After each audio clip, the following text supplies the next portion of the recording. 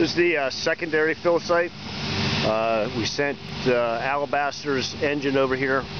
You may recall early on they dumped or pumped off some of their water, and then it was determined that we need a second fill site. So they came to a blue top hydrant, which is 1,500 gallon a minute or more, and they took a 5-inch line into them, and this is a rear-mounted 1,500 gallon minute pumper, and then they're feeding it over. We get up over this ridge.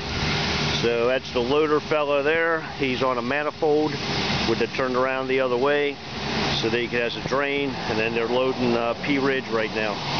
So doing a good job here. They're filling them at, again, over 1,000 gallon a minute rate.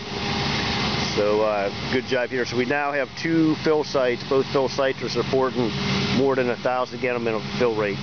One off the hydrant, one off the draft. So we should be okay. Well, actually, we've had no issues on the fill site side in terms of keeping up. So you can see he's full, and he backed off, let it down, and now they can break that 5-inch hose. There you go. He's bleeding it off, and that's going to allow them to break it and go. So we should see that tanker leave. There you go. He's good to go.